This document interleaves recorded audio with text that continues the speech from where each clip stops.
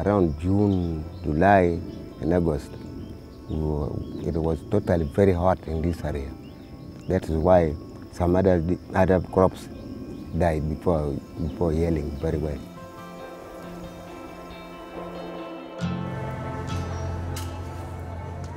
I don't know whether because of the weather, this time the beans are grown in smaller quantity compared to the other time. Since the quantity is now small, the price has increased.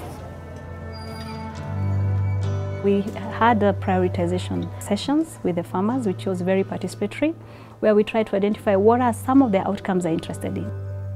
The main challenges we found in northern Uganda included droughts, floods, as well as pests and diseases. Now there's an additional new challenge because of the high influx of refugees coming from South Sudan. And so there's a higher demand to provide food for not only the region itself, but also for its neighbors. So what we did was identify material from the CIAT gene bank that could be able to handle the main challenges that farmers were facing. CIAT maintains a gene bank in Uganda where we have 4,000 varieties of beans. Now, within these varieties of beans, we have all the unique traits that will ensure that we can build resilience of the bean value chain to whatever shocks and stresses come our way. The gene bank in Uganda is connected to the gene bank in Cali, Colombia, where we have 37,000 varieties of beans. So we have an even richer, more robust pool of resources to tap into to ensure that the bean value chain and the farmers who are connected to this can thrive and build resilience in the face of climate change.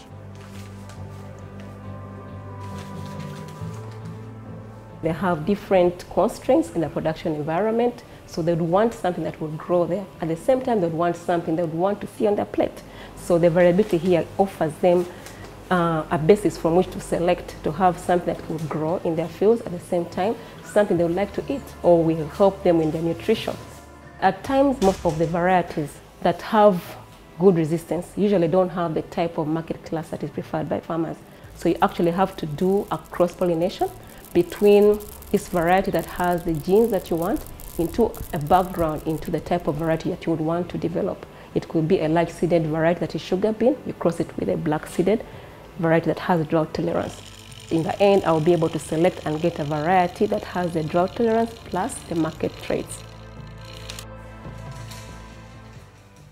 CIAT influences policymaking through the climate smart agriculture profiles that we develop. These profiles are developed in collaboration with smallholder farmers and other stakeholders in the agriculture sector, where we evaluate the potential shocks and stresses of climate change, what the current adaptation practices are, and then advises on investment planning to ensure that resilience can be built right along the agriculture value chain.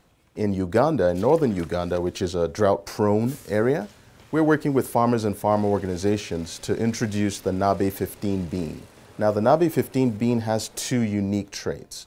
One is it's highly resistant to diseases, specifically the bean anacross disease. The second is it's drought tolerant. This one is a drought material, and this one is a local material, which is with farmers. They were provided with equal opportunity, same water supply, same management, same nutrients, but this is what this one was shown, given, and this is what this one has given.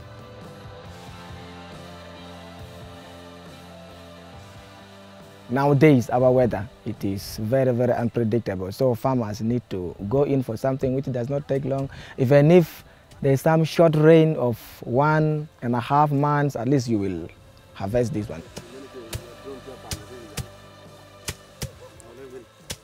The local variety, these days, I don't know whether the soil has been already tired for it.